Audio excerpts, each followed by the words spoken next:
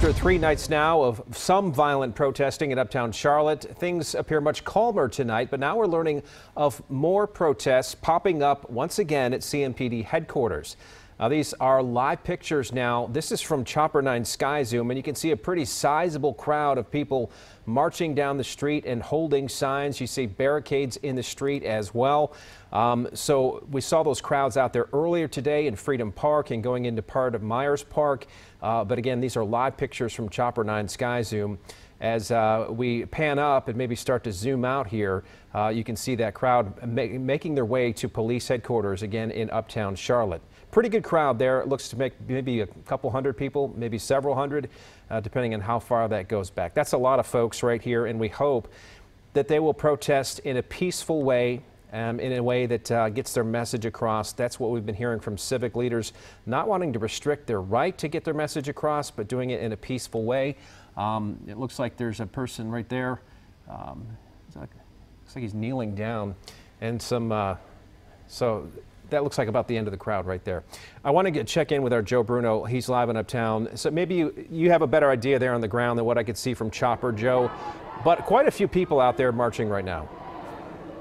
Yeah, I'd say a couple hundred people, and it really did grow quickly because about 30 minutes ago when we started to hear this protest starting, it really was only a couple dozen. The protest has grown considerably as we walk along the street here. We are we're heading kind of in the direction of where the federal courthouse is. We just walked through Trade and Tryon right now. But so as I said, they really just got here. They just started going. They are starting chants as well. And they are talking about, they've led a couple different chants here, no justice, no peace. They also are, a lot of them just came from the protests I was over in Freedom Park and have now started this one in Uptown. A lot of passion out here, as you can imagine, as a lot of strong feelings as we've seen in the past couple days of protest. You can see a lot of people want to have their voice heard.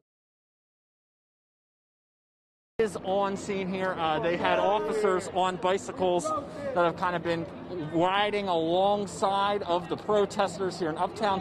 But the protesters also have several people on bicycles that are trailing the police officers and kind of standing alongside them in solidarity, the other protesters that are walking.